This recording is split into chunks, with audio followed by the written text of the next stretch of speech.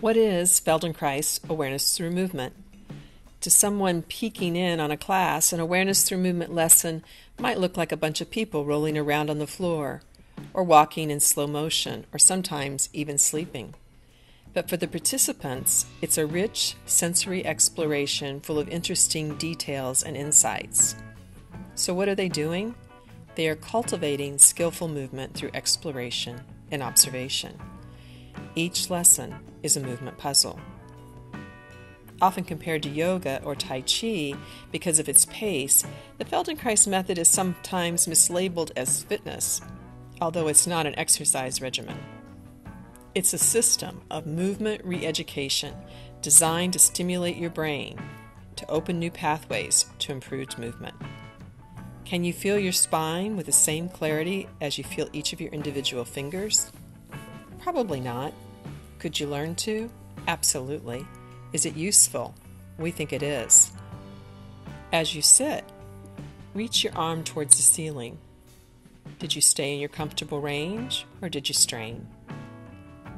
Repeat the movement while paying attention to the shifting weight on your sit bones, the changing shape of your spine.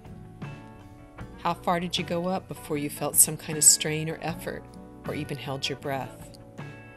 What contributes to the movement or holds you back? When we have challenges, we often call it aging, repetitive stress, or tightness. We tend to focus on only what is painful. We zero in on the problem area. We even name it that way. My bad shoulder, my bad knee. But if we widen our scope, we discover that often, while one part hurts, there are other areas that are actually inhibiting ease. Slowing down allows us to expand our attention and begin to even uncover all those little blind spots where we interfere with our movement. We deconstruct bigger and faster movements, staying attentive to the details. We explore variations and really tune into our relationship to the ground and gravity. Dr. Moshe Feldenkrais devised thousands of these carefully structured, exploratory sequences, which we call awareness through movement. By growing our capacity to know what we are doing and gaining the tools for improving the quality of our action, we are actively engaging in our capacity to shape our brain and body.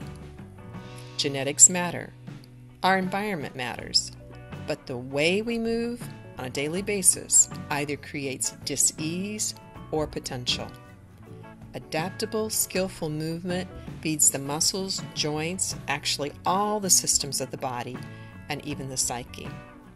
We aren't talking about exercise.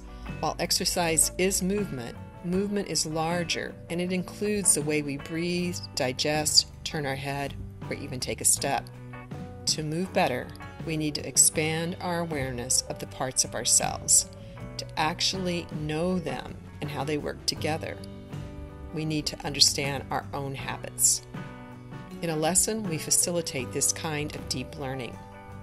That means that what we explore in the Feldenkrais method is foundational knowledge that can be built upon for making activities of daily living easier, providing a basic skill set of awareness, curiosity, experimentation, and adapting according to how it feels makes it useful for everyone.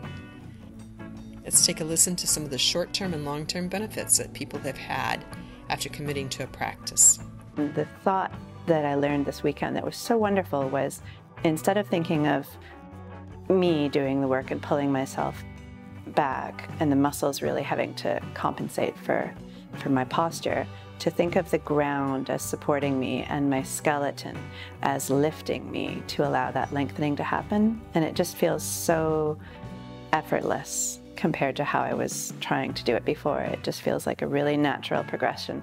If I really think of the ground as supporting me and allowing my skeleton to support me, it's just a wonderful concept.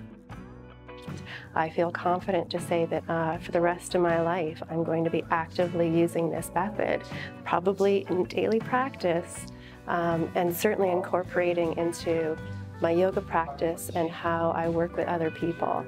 I would highly recommend that anybody take any opportunity and experience to explore this method for themselves.